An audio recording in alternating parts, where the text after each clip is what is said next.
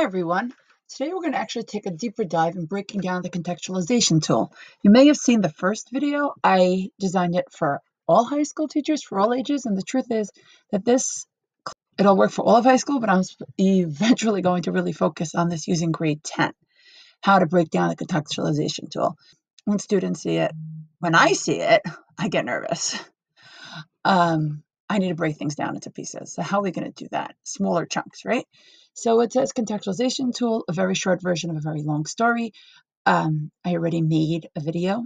It's somewhere on the Passport channel or on the New York City's Department of Education channel, Teaching and Learning, which explains contextualization. But there's a whole lot of directions here. They think it's looking around history about forces. Contextualization is short. Just let's take a step back, okay? We're going on to think about if someone introduced you to something, what is the backstory you need to know? So step one, before you go anywhere, first and foremost, you're going to look at the title of the person, group, or event, whatever the source gives you.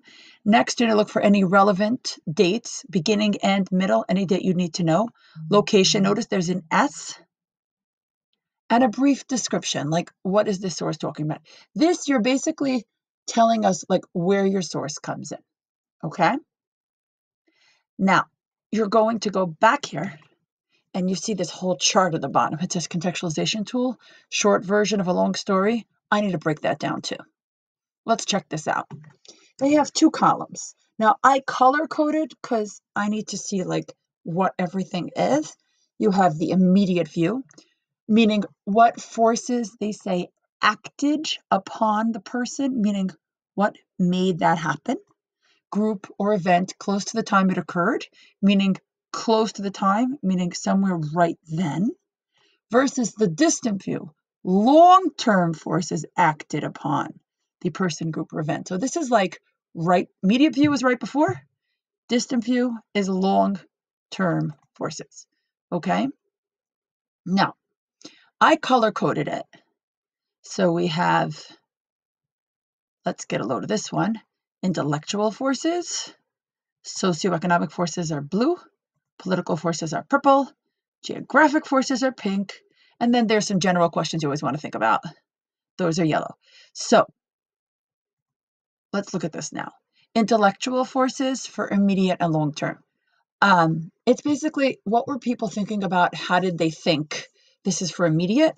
Socioeconomic, was it a time of economic growth, decline, or crisis? How's the economy doing? What was social structure? That's social, meaning people, economic, meaning money. Okay, political forces. Boom. What type of political system was the person, group, or event? Meaning, what's the politics? Was it stable or unstable? Okay. And who held the power, which to me is super important. Who held the power? Who was in charge? How did it influence other people? Then geographic forces, right? How did the location or geographic resources influence something? Environmental forces, nearby people. And then finally, general question, which I always say to keep in mind, most important historical circumstances that affected the person, group, or event. Now, distant, long-term forces, meaning you're going way back, versus immediate view could, I would say, be like the few years before. Distant forces is like, say, this is my guesstimate, at least 25 years before. Intellectual, meaning how did long-term people's philosophies think about things and influence things? How did that change things? Socioeconomic forces, long-term economic structures, how did that influence things? Politics, changes in political systems, long-term changes, and geographic, you know that it means places. How did things going on with the place and the environment and relationship go on? And then let's look at those general questions again. Enduring issues, you know that social studies term your teacher drives you crazy about. How did that influence? I chose not to use the word impacted, because when I see impacted, I think of a tooth. Just ignore me. What enduring issues influence the person, group, or event? Why is it relevant to you? And why is that connected to you or the unit? So basically, it's these 4 different categories: intellectual, socioeconomic, political, geographic, and then the general question for the immediate and the distant. If you know what all of them are, you can kind of label things, label the sources as you go through for each one of them. But those general question is, I would always keep in the back of my head, most significant immediate circumstance, and then the general question is, how is it relevant and why is it connected to this unit? This is the actual contextualization tool organizer. This is kind of like the explanation, which could be confusing. This is the organizer. Now, I need to break the organizer down too. It tells you all sorts of things that you should do, could do, would do. I need to say stop. Okay, at step 1, when I say stop is, let's see, I could do this. Is go back to the first box on the previous page. Okay, that I can do. Like what's going on beforehand. So let's go back to the first box on the previous page. It's that basic information, you know, the title, group, event, relevant dates, location, brief description. But remember, you're not writing a shopping list, okay? You're getting specific. Now, they have this whole thing here, immediate view, distant view, a bunch of charts. I would get overwhelmed, so I need to unpack this. Let's do that. Okay, and we already looked at this. If you watched the video before this, contextualization is the process of constructing a narrative. You're saying what came before. The forces that made something happen. Now, as I showed you earlier in this video, I color-coded intellectual, meaning the thoughts, philosophies, socioeconomic, people, money, politics, meaning who was in charge, and geography.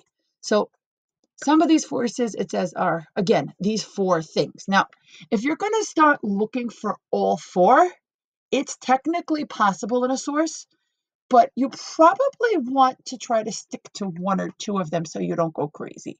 But in the meantime, I just want to show something to you, okay?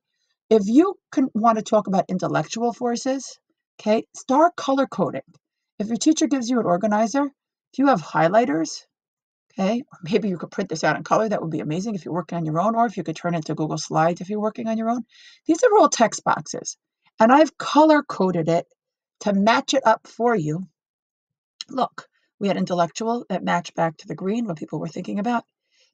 Okay, social economic, money, and how people relate to each other. Politics is government. Then you have geography, meaning location, right? You might want to color code them for yourself, that when you go back and start looking at all these sources and you're asked to contextualize, I know I got to fix up my boxes so they line up straight.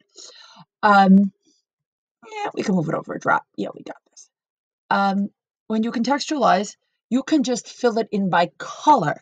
It might make it easier for you. The other thing you could do is you can make yourself a nice big yellow question mark and put it wherever you'd like.